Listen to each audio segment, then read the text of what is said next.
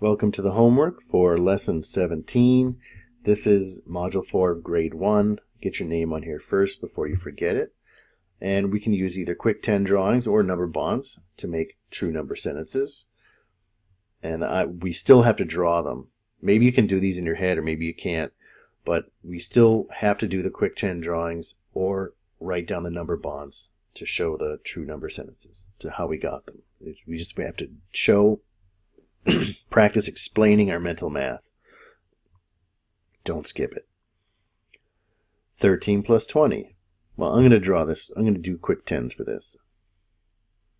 So 13, 10, 11, 12, 13, and 2 20s. 33. And for this one, I'll just do number bonds. And so I'm going to look at this as 20 and 3. And I'm just going to add this. So I'm going to add the 3 and the 6 first. Maybe your teacher wants you to write that down. 3 plus 6 equals 9. And then 20 plus 9 equals 29. And that really covers everything. 29. 10 plus 23. This is going to be really easy with quick 10s, right? Because it's just 10 and 2 10s and 3 1s. As long as you don't have a lot of 1s to write, to draw, quick 10s can go pretty quickly. And so you're looking to just count the 10s first. 30 and then 3 more. 33. 28 plus 6. Well, this one I'm going to be drawing a lot of 1s. So I'm going to use, this one I'm going to use number bonds. So I'm thinking 20 and 8. I know that 8 plus 6 is 14. And then I can add the 14 to the 20 really easily because it's just 2 more 10s. 34.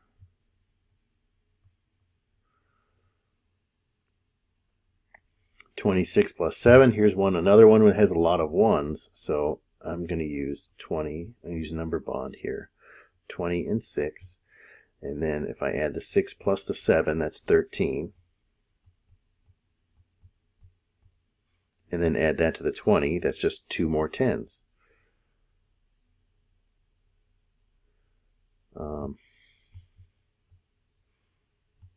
I'll take that 13 and add the 20. 33. And 20 plus 17, this could be really easy. That's a 10 and a 7. And I could do quick 10s for this one too, but 7, that's kind of a lot of 1s to draw, so I'm just being lazy, I suppose. Add the 10s first. 20 plus 10 is 30, and then you'd add the 7 to the 30. 30 plus 7 is 37.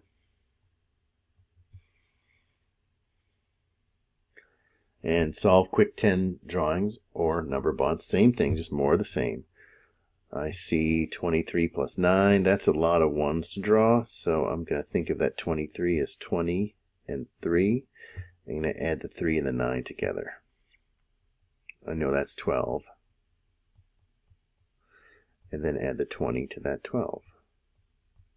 It's just 2 more 10s for 32. And it might be that, if you practice writing down the equations like I did here, if you practice doing that in class when you're at school doing these problem sets, then you should also do the same thing. You should write them down at homework. It just really explains the steps that you did. 27 plus 7, the same thing again. That's a lot of 1s to draw, so I'm just going to look at 20 and 7.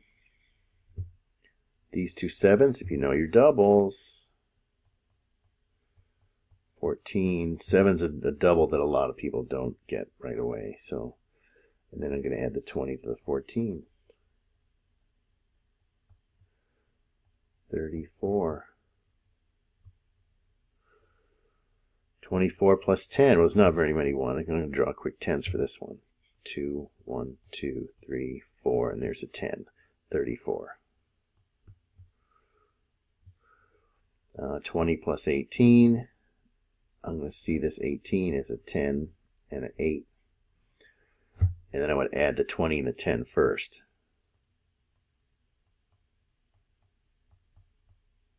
And then add the 8 to the 30. 30 plus 8.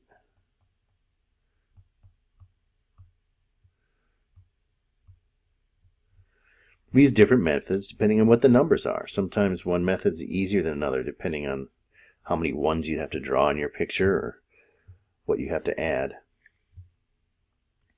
Alright, 28 plus 9. Here I'm thinking of 20 and 8. And if you know 8 plus 9, this will go really fast for you. If not, you can count it up or draw the quick tens and count. I highly recommend drawing and counting. If you don't know, if you don't know your facts right off your head. 8 plus, that's 17. Then I add the 20 of that. 17 plus 20. That's just 2 more 10s to the 17. Makes it 37.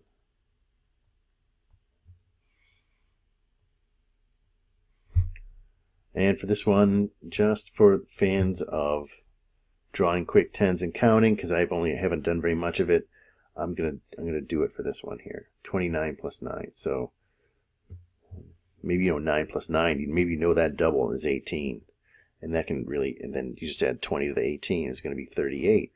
You can do that with number bonds if you'd like, but just because I said I would. 29.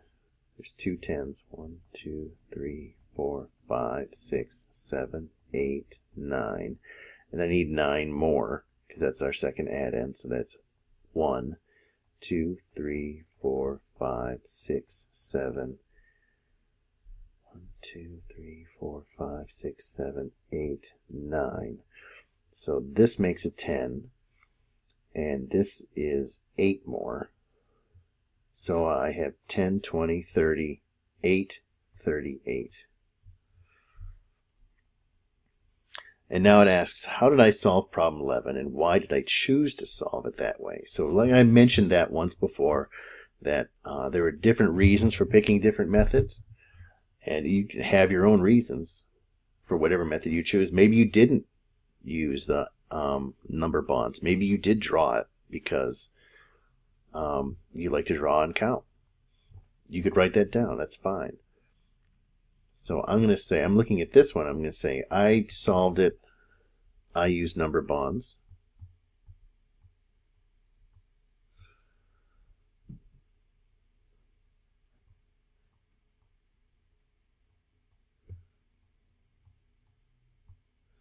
I used a number bond.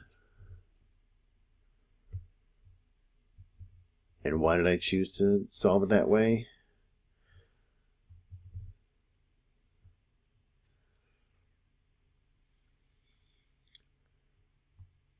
Because,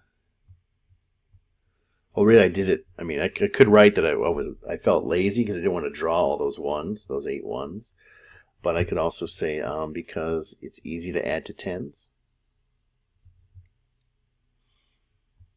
Right, because that's what I had at the end was the 30 plus 8. So that was really easy to add.